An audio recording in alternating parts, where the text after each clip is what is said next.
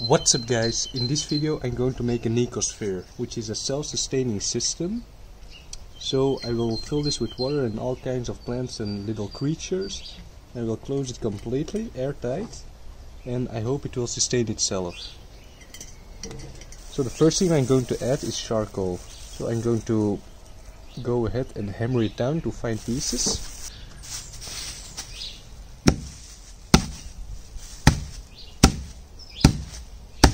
So now the charcoal is all fine, and just little grains.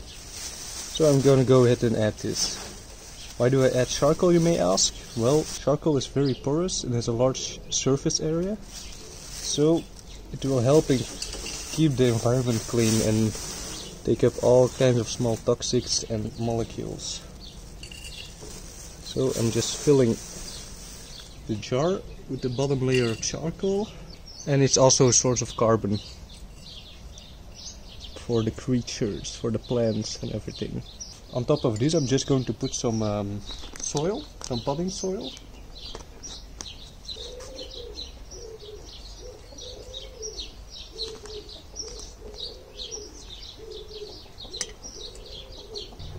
So I'm going to go ahead and push it. When you get a jar, try to get a jar which is large enough for your hand to fit. That makes it a lot easier. Next, I'm going to add some gravel for an aquarium, because it keeps everything in place. Next, for the plants, I'm going to add this little grass first.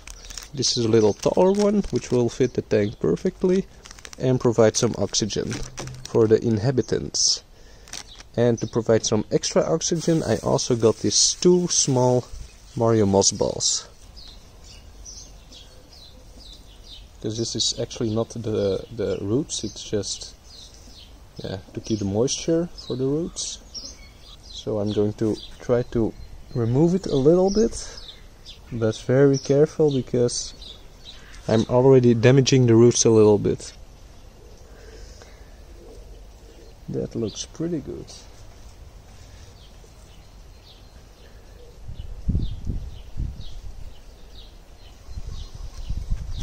That's a nice little environment for my inhabitant, which is a snail. I don't know if you can see it. Yeah, there it is. The next step is to add water. So I got this pond water from my neighbors. It's very clear water, as you can see, without any chlorine added to it. So make sure to not have water from the tap, because it will kill all the creatures. Real careful.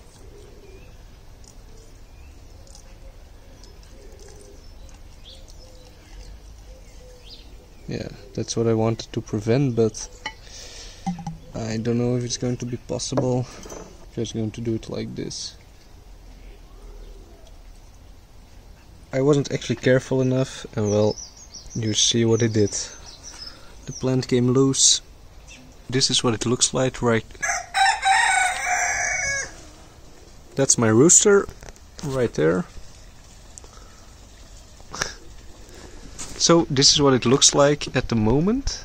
I decided to redo it because it wasn't very pretty with the dirt, and the dirt, I think it has like little wood chips and all that kind of stuff in it, so it might have a chance to rot inside of the jar when it's wet all the time. And I'm going to do these little stones at the bottom instead of the dirt, and also some charcoal. So I'm just going to put a nice thick little layer of these stones.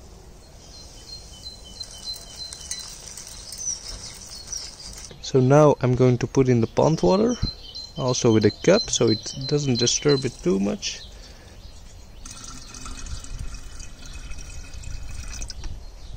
Oh no. Oh, that's the charcoal you see. So the water is much clearer right now.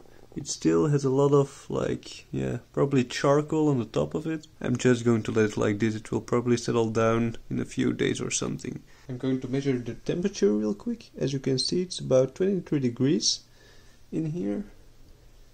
So let's measure it. So it's not at room temperature yet, but well, yeah, these plants have had a tough day. I'm sure they can handle this also. Yeah, as you can see, it does actually float. I think I have to weigh it down with a stone or something, yeah. Got this stone to try to weigh it down. Let's put the stone just right in the middle of it. I don't see another way.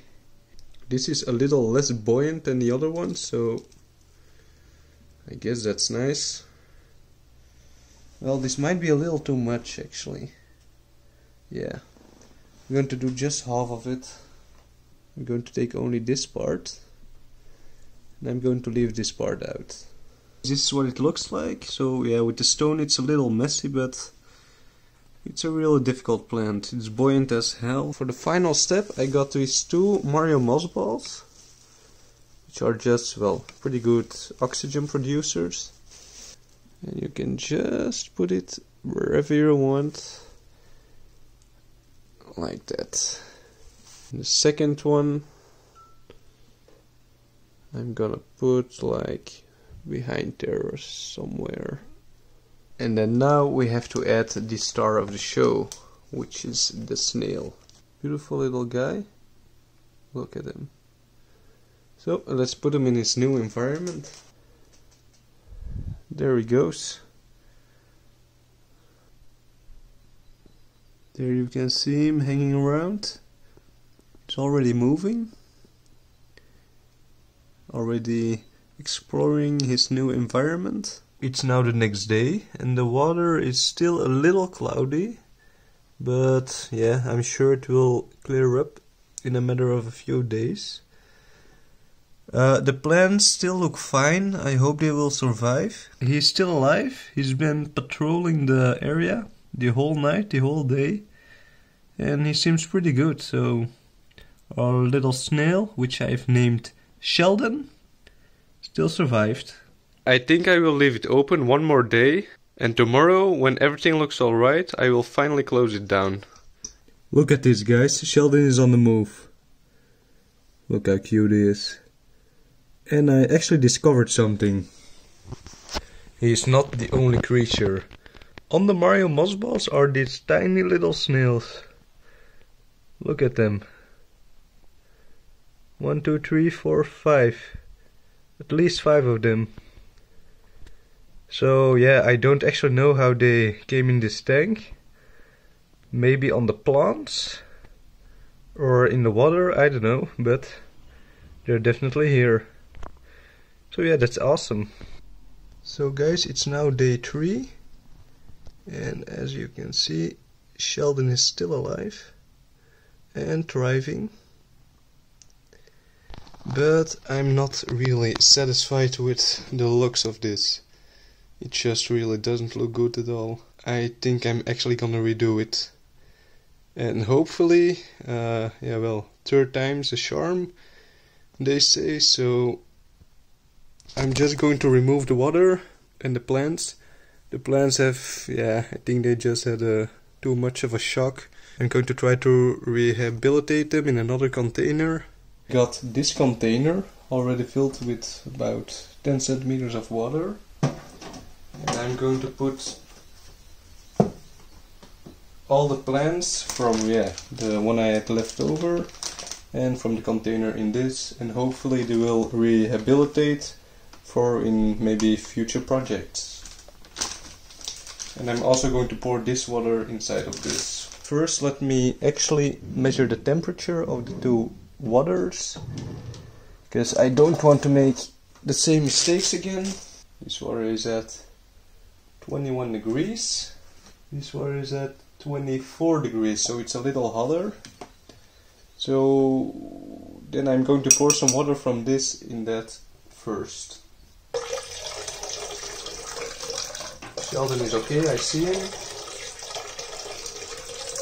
Oh yeah, I actually can't put Sheldon in this because it's actually tap water and I don't know if that's very good for him. So I'm going to put him in this water real quick. Shake it a bit for oxygen. Important step. Now the water can absorb oxygen from the air. Now I'm going to put in Sheldon, put in the plants. Yeah, all the little snails, I think most of them are in the tank here, or on the plants, or well, especially on the moss balls. But the moss balls, I'm going to keep them inside. These actually that I kept in this bag look pretty good. Let me take out the moss ball real quick. So guys, I'm going to take this and I can squeeze it in. I hope I'm going to be able to take it out afterwards. But then I can pour straight onto this. And then it won't disturb the bottom like the first time. And for the water, I'm just going to use this bottled mineral water.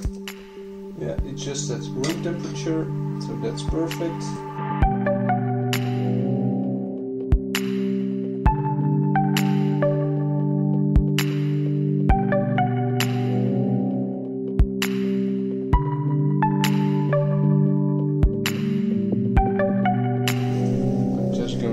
Sides already.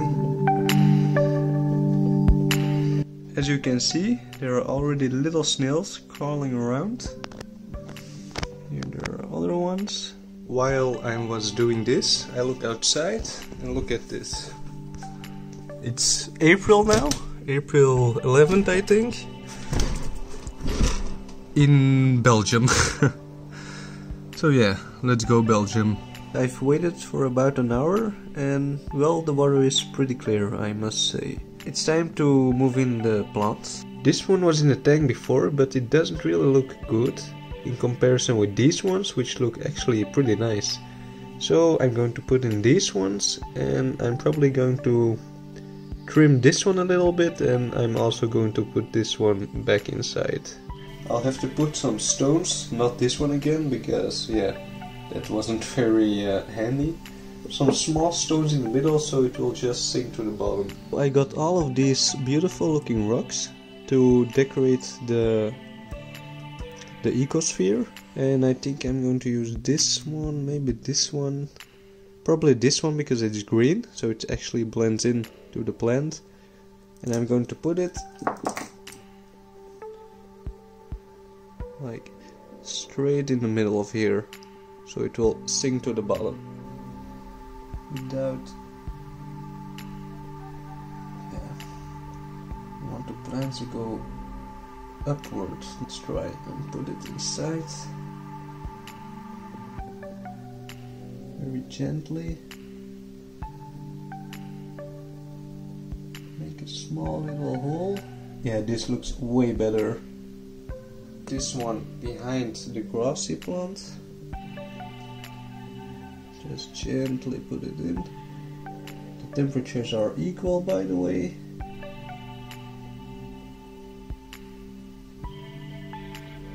And now it's just floating back up. So I might also put a little stone in between. Black stone, the least pretty one, I think. Back a little bit. Now I'm going to add these decorations. So this one is pretty nice.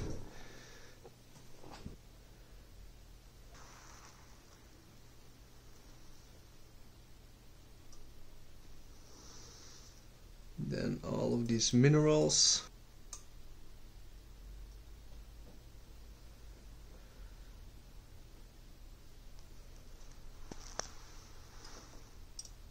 And now it's time to put Sheldon back in, along with the moss balls. One moss ball. This is a little snail here. Right there. Remove this, yeah. Right in between there. And let's drop him inside.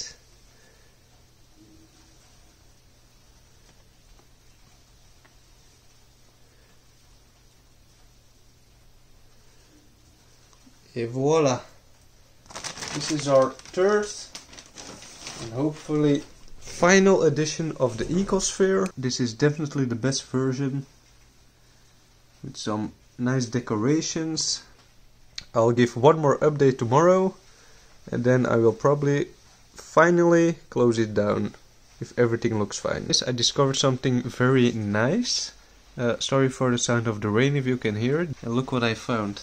I think, well, Sheldon was in this bag for like about maybe 2 hours. She actually laid some eggs. So I'm going to try to put them in the tank. So we could have like some kind of, well, generation going on in there. That would be nice. It's now the next day. And it looks pretty good actually. As you might be able to see, there's a lot of air bubbles coming up. There he is. He's thriving. It's pretty clear, the water. I added some more so to fill it up.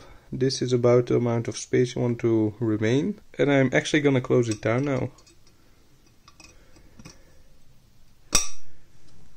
And this should be a pretty nice little ecosystem. Maybe one problem is that there's not enough of food for the snails. Because it's all mineral water, without much algae and all that kind of stuff. Normally in the bottom there should be some algae left over. So that might be the downside of this setup. I didn't add any algae. Isn't he adorable? So in a month or something I will give you guys an update. I hope you enjoyed this video and see you next time.